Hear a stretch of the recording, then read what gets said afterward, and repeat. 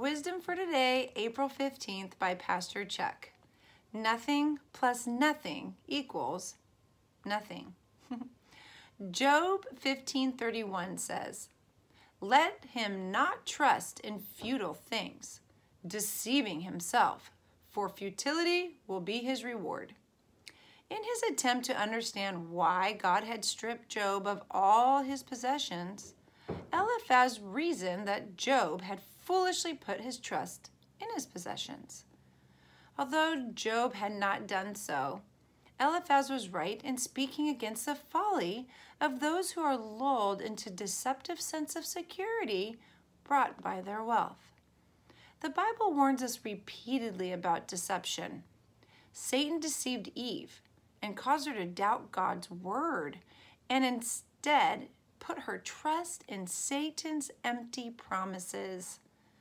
Still today, Satan tries to deceive us into thinking that God's laws aren't fair or don't apply to our lives.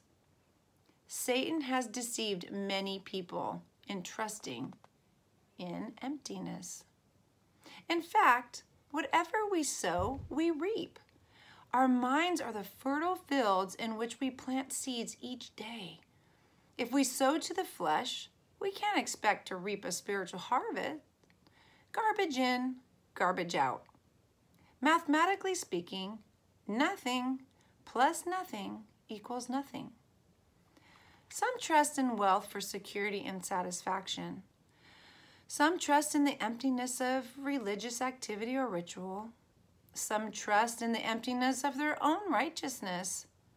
But when you trust in emptiness, emptiness will be your only reward. Don't be deceived into thinking you can buy your way into God's grace.